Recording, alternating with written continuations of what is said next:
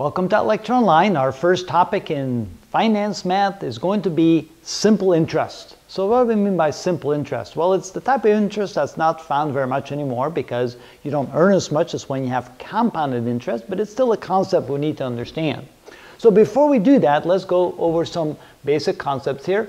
P stands for principal. Principal is the initial amount of money that you will invest. So if you have $1,000 you want to put in the bank, you don't earn a lot of money these days, but there was a time where we earned a fair amount of money in the bank. You want to put in the bank to earn some interest. That's your principal. That's your principal investment.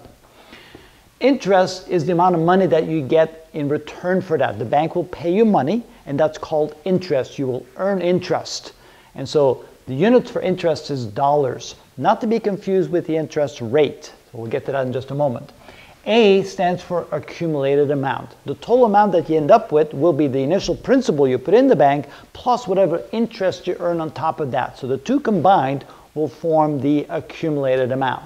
So the more interest you earn, the bigger the accumulated amount, which is added to the initial principal investment that you made.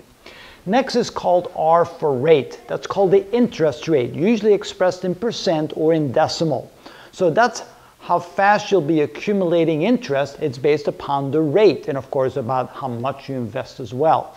But if the rate is high, you'll get more interest. If the rate is low, you'll get less interest. So usually it's like 1% or 2% or 3%. So for every year that you put your money in the bank, they will give you some money back, and it's in terms of what percent of your principal will they pay you, and that's called the rate. And finally, the time, and usually it's expressed in years. How long will you put your investment in the bank? If you put it in for 1 year, you'll earn interest for a year. If you put it in for 2 years, you'll earn interest for 2 years.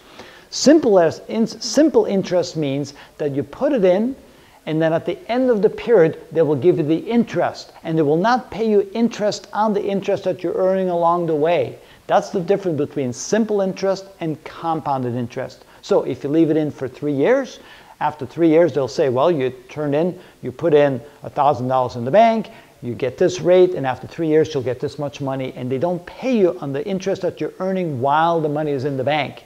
It's not as lucrative, so therefore, the compounded interest rate is the one that's most of the time used because it is a more advantageous way of earning money. We'll get to that in a later video. So, definition of interest. Mathematically, the amount of money that you get back for investing your principal, it's equal to the principal you invest times the rate at which it's invested at times the amount of time that you leave it in the bank or in the investment. So it's principal times rate times time will give you interest earned, and the result is in dollars. The accumulated amount is the amount that you end up with at the end, which is equal to the principal you invested, which of course you'll get back, plus any interest that you earned. And since the interest that we earned is going to be equal to PRT from our definition, we can then factor out a P, the principal, so that means the accumulated amount will be the principal times the quantity, 1 for the initial principal, plus the rate times the time.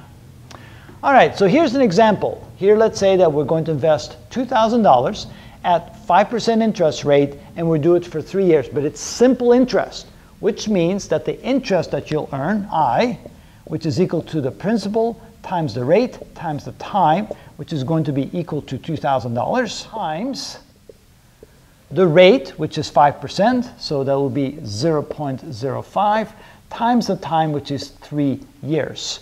So what is the total amount? Let's see here.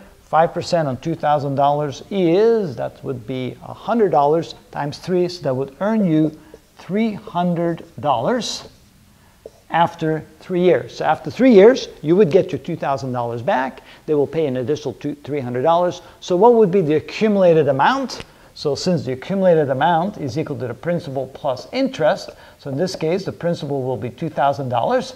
That's the initial investment, plus the $300 that you earned on interest after 3 years, which is equal to $2,300, which will be the accumulated amount that you'll end up with after 3 years. Okay, so quick check. That's 10, that was 100 times 3, 300. That looks correct. So that's the concept of simple interest. It's very straightforward. This is how you see how you calculate the interest earned, what we mean by accumulated amount, and then here's a nice little example to show you how to do that.